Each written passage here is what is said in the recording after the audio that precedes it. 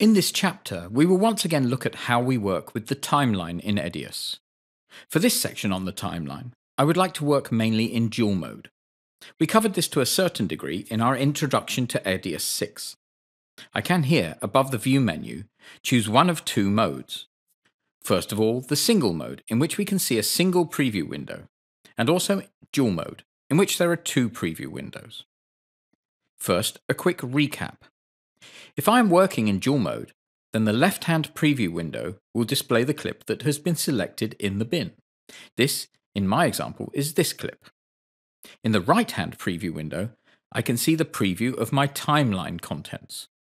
This window is in my case black, for the simple reason that my timeline doesn't contain any clips for the minute.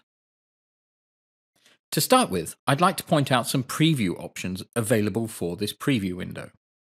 Here, under the menu View, we see the subsection Overlay, and in this section I can select or deselect certain preview options.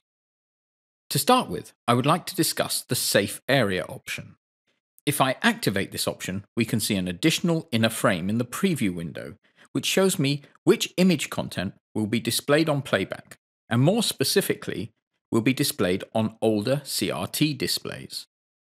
So any important image material should be displayed within this frame, especially titles or moving titles, as these should certainly be visible. I will for now deselect this option via View, Overlay, Safe Area. And now we can check the next important option out, this option being the Center Cross. This is basically an orientational aid. If I am performing various layout procedures with the Center Cross option active, I can clearly see the position of my objects in relation to the center point of the screen and the individual quadrants. I'll deselect this option as well for now. The other options I will leave in their default settings for now. The final zebra option that is left open will not be discussed in this basic tutorial, but will be covered in an expansion course where we will discuss color and brightness correction in depth. The other options of clip device and marker I will leave selected for now. They are for the displaying of markers or clip and device names in Overlay. Concerning display options in Preview, there is a further subsection that is interesting under On-Screen Display.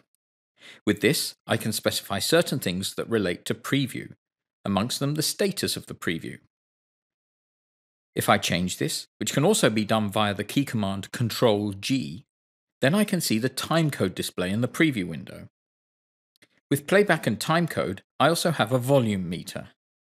This is of course useful, but for my current needs rather confusing, as I am working with small preview images.